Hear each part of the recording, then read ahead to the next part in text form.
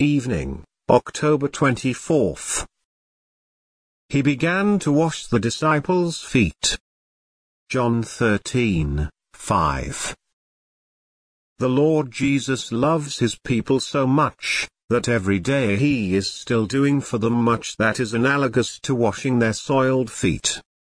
Their poorest actions he accepts, their deepest sorrow he feels, their slenderest wish he hears, and their every transgression he forgives.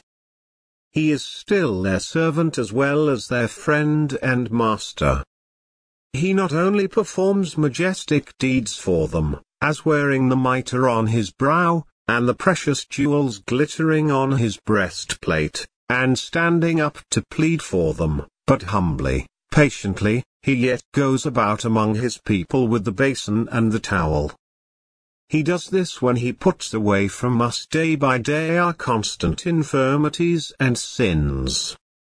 Last night, when you bowed the knee, you mournfully confessed that much of your conduct was not worthy of your profession, and even tonight, you must mourn afresh that you have fallen again into the self-same folly and sin from which special grace delivered you long ago, and yet Jesus will have great patience with you. He will hear your confession of sin, he will say, I will, be thou clean, he will again apply the blood of sprinkling, and speak peace to your conscience, and remove every spot.